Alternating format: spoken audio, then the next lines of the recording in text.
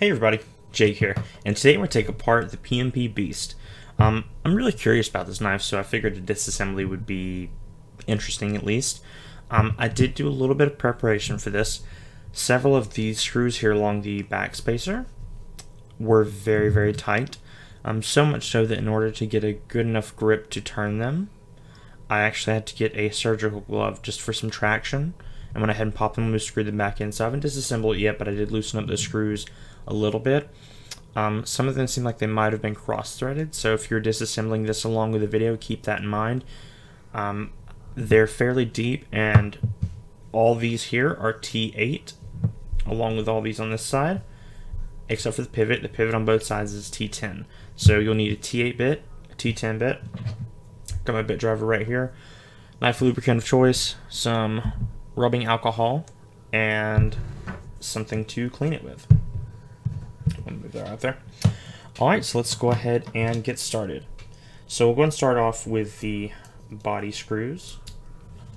We have the stop pin here and the back spacer. So start at the bottom. Remember to keep these in order. That way when you do go to put everything back together, you won't end up putting anything in the wrong place. I do believe all these screws are the same size, obviously apart from the pivot, but just in case, try to keep them somewhat organized.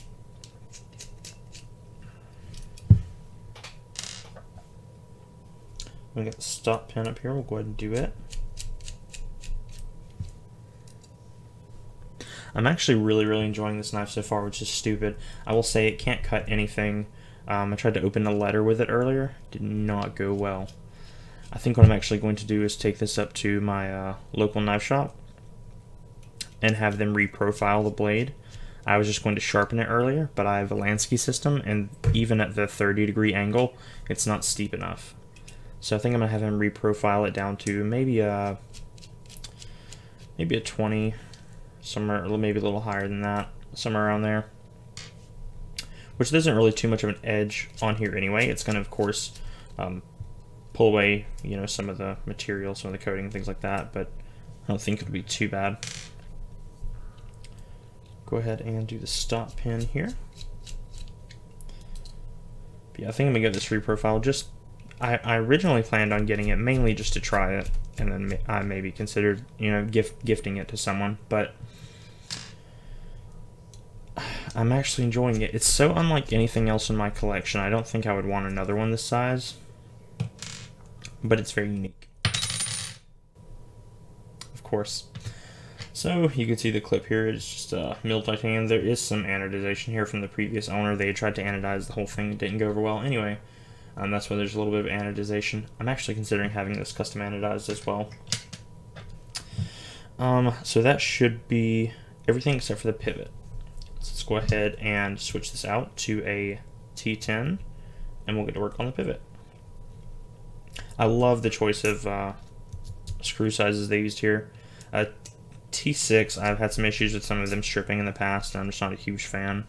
T8, I've never really had any issues. And T10, most definitely not. They're plenty large enough. There's your pivot. Keep that there because we're going to want to clean that. And now, hopefully the knife will come apart. It does not seem like it though. So, let's go ahead and hold the lock bar over. Go and pull the knife out. Making sure to keep up with our washers. There's other ones on this side. I'm just going to leave it on there for now. Let's see if we can kind of maybe get this loose. There's obviously no other screws on here. It seems tightened down. I don't believe this has ever been disassembled. You know, with as much grip as I can get on this thing, you'd think it'd come off pretty easily, but I'm not seeing any movement at all. This thing is locked down.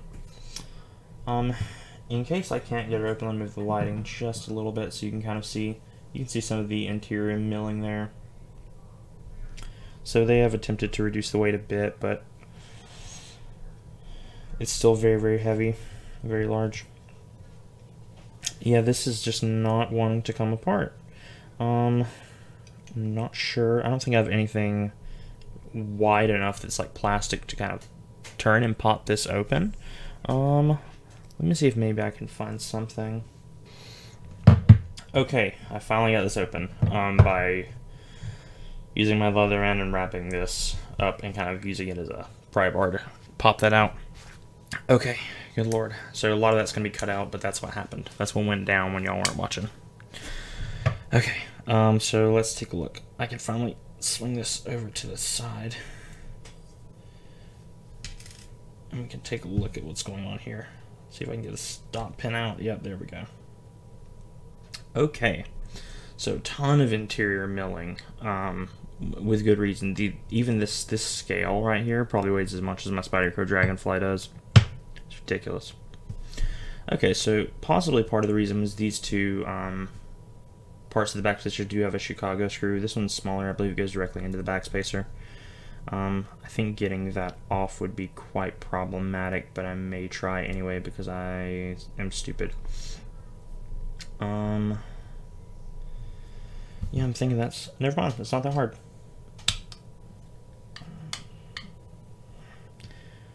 I think the first time disassembly will be the most difficult on this one. I gotta tell you, this is a pain in the ass, though. The guy was obviously not intending for this to be disassembled, or the manufacturer, rather. I doubt it's too much the designer's fault. Come on, man. Goodness gracious. I keep getting a little bit of give to it. There we go. Okay, so somewhat weighty backspacer. Feels like it may be titanium as well. Pretty interesting little pattern on the inside. Let's see if I can show you any of that. Yeah, you can see it right there. A little bit of a pattern on the inside. So yeah, we got some Chicago screw style brackets here that I'm probably going to try to remove along with the stop pin, just so next time I go to do it, it's not quite such a pain in the ass to get apart. And one of the main reasons I want to disassemble it too is if I do have it sorry about that. If I do have it custom anodized, I want them to be able to disassemble it fairly easily versus, you know, having to struggle with it and potentially damage their equipment or damage the knife or something like that. So to remove this, I'm just going to take this. I use this microfiber cloth for a bunch of dirty stuff. Like literally dirty stuff, not... God, that's perfect. I didn't mean to do that, by the way, but that's hilarious. I'm going to stay... It can stay in the video. But yeah, I'm just going to try to see if I can get this off at all. It seems like it's just shearing the cloth. Yeah, a little bit. Maybe these little pins down here, maybe?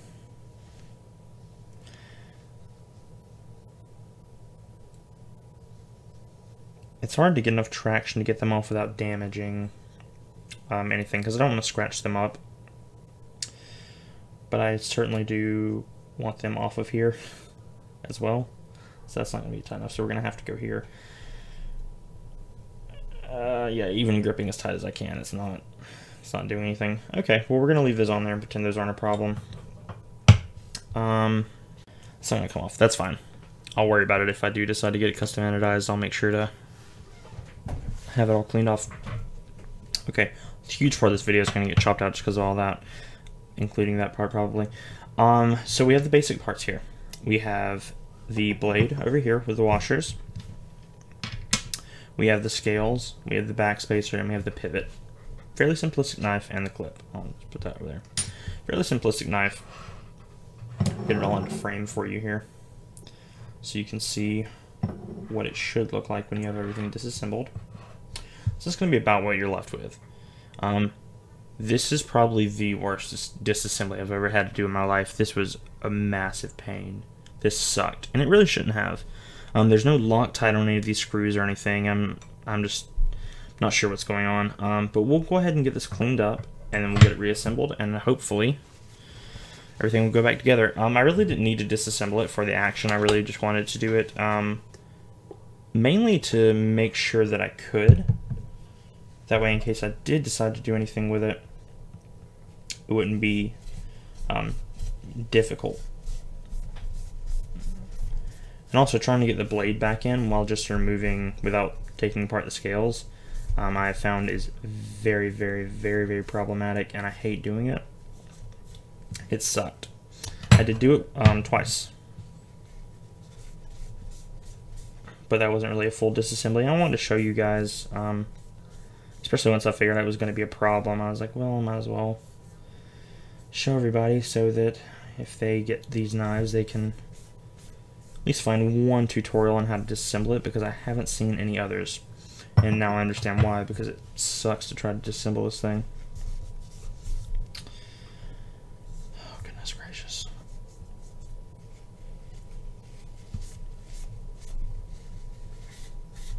But yeah, this is probably going to make it into my top 5 knives of the year, just because of how stupid it is.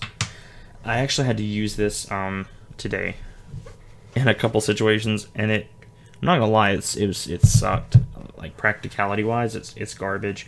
I don't hammer through car hoods or anything like that, so I just typically don't have a use for this. I'm not really a hard use kind of guy, and also this is made of a softer grade of titanium than normal, so even if you did hard use it, you might bend that lock bar, and you don't want that. And we'll go ahead and clean the blade off. And you can see Beast right there in detuning, and they have this nice detent ball track. I did put some Sharpie on the lock bar. I do have some, did have some lock stick, which is actually the first knife I've had that on. So that wasn't great, but it's okay.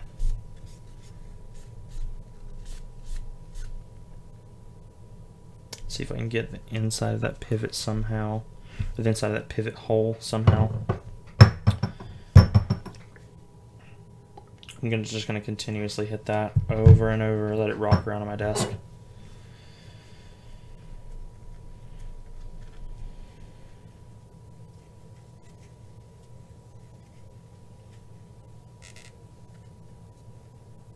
There we go. Okay. Try to get all this tissue fiber wiped off. It's not the best thing, but it's what I have. I probably should have grabbed a paper towel instead. It's fine. Go ahead and get the nano oil off of these washers.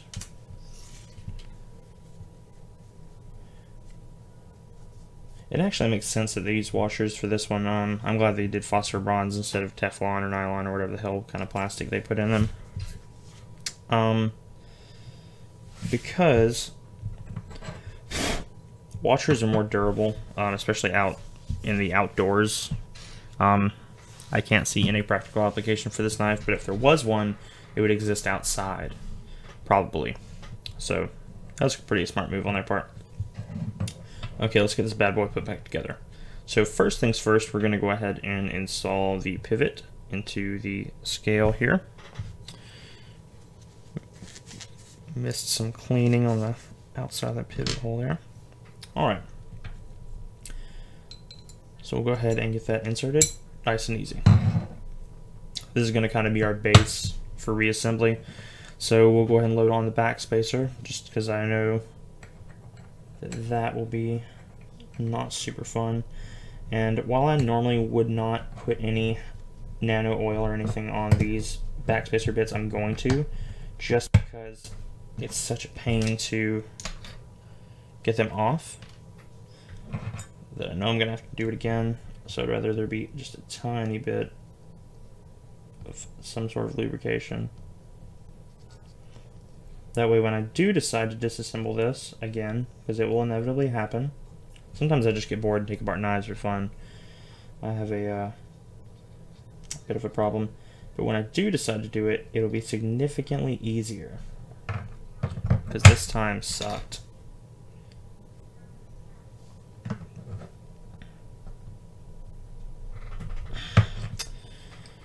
Oh my goodness. Looks like the reassembly is going to suck too.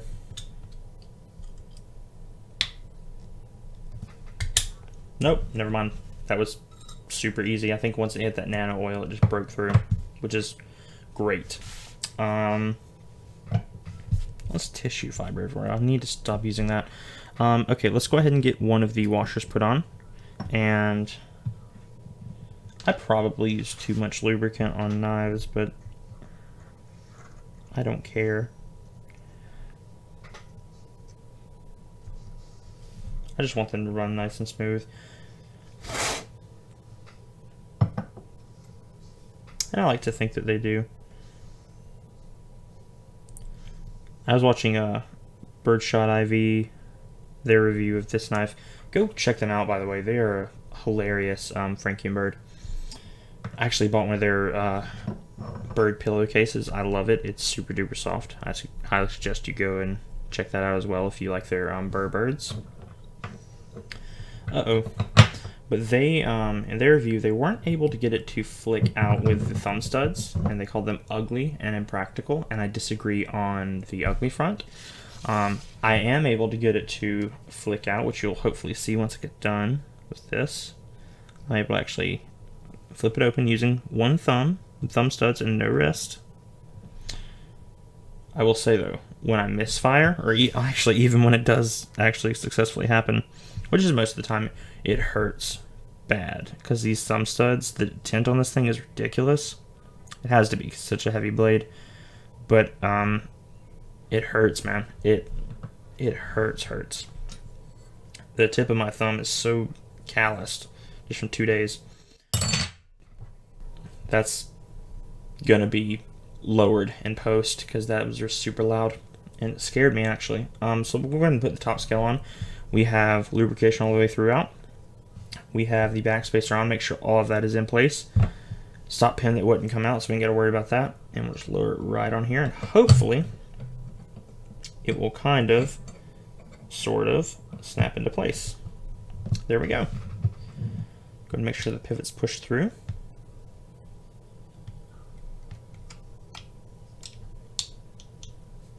There we go. Everything appears to be pretty much in place, so we'll go and get everything screwed down. I'll save the pivot for last. Let's go ahead and start with this side.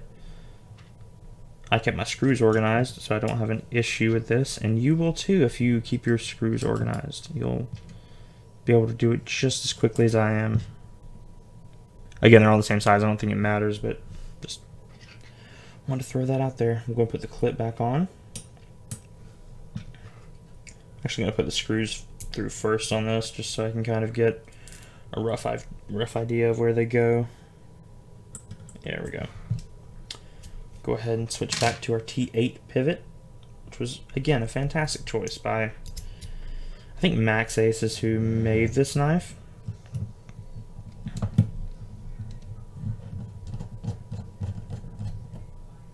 Make sure it's nice and tightened down, but not too tight.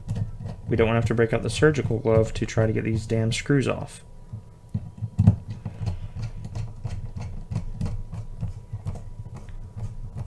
I've had fun with this, guys. It's a 24-minute video for disassembly. You probably won't see anywhere close to 24 minutes, but I figured to tell you, I let you in on the trade secrets before I edit all this crap out. All the parts where I struggled to make this knife work with me. I tried to be its friend. Come on, the screw's not wanting to. There we go. Kind of, no, nope. Feels like it's cross-threading almost. Let's start with the bottom one. We'll come back. Yeah, that one's going in just fine. Sorry, I know it's kind of hard to see. It's just difficult to get my hand up here without getting in the way.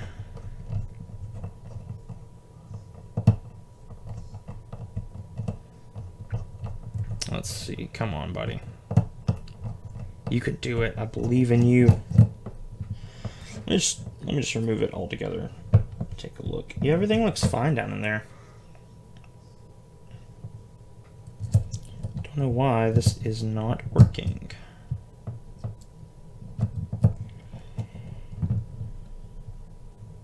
Just to show you how much torque this screw is trying to require, you can literally move the knife. It's fine at first, then it gets down to those kind of middle threads and it just sucks. See if I can kind of push past them. Hold on 1 second. I'm just going to lift this up out of frame.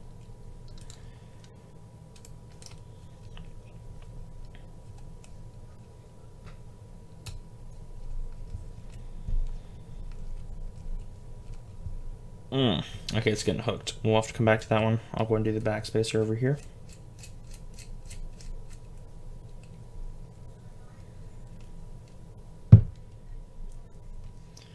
And we'll flip the knife over. And go ahead and put in the screws for this side. If I can figure out the way to properly put a screw in and not do it backwards.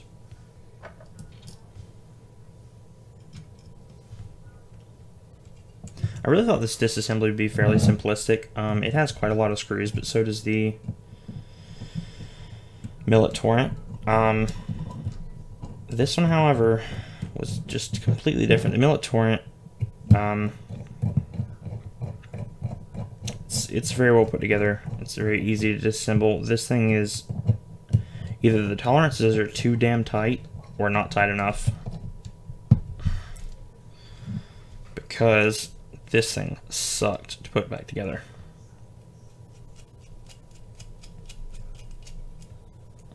I'm gonna go ahead and close that up. And we'll go ahead and put in the pivot.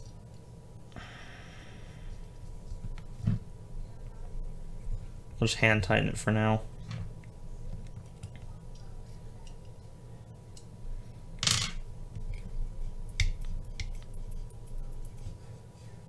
Feels like the backspacer. I'm sorry, the what do you call that? Stop pin. I hope I haven't been calling it a backspacer this whole time. I'm gonna feel so dumb. Stop pin felt like it might be a little, I don't know. The scales feel a little tight. Oh, we'll get it figured out. We'll fix the action back to like it was. For now, let's try to get this clip screw. Oh my gosh, why is this 35 minutes long? I did it, I did it, I did it. It's over, the whole thing's over now. We just have to adjust the action, which is very, very, very tight. Which is strange.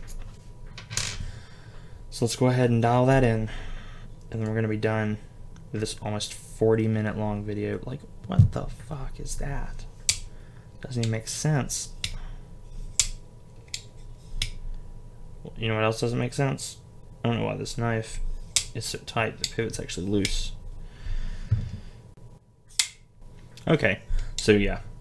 What it was the stop pin screws were too tight. So let's go and get the action dialed in, and then we'll focus on the stop pin screws.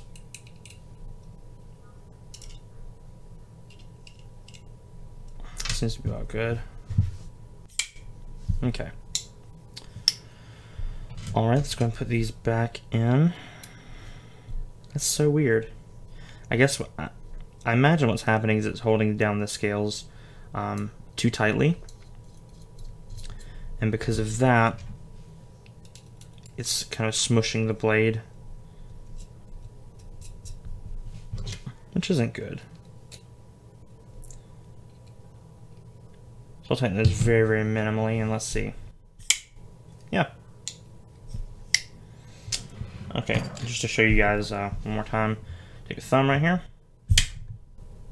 Sorry that shook the whole table because this thing weighs a ton.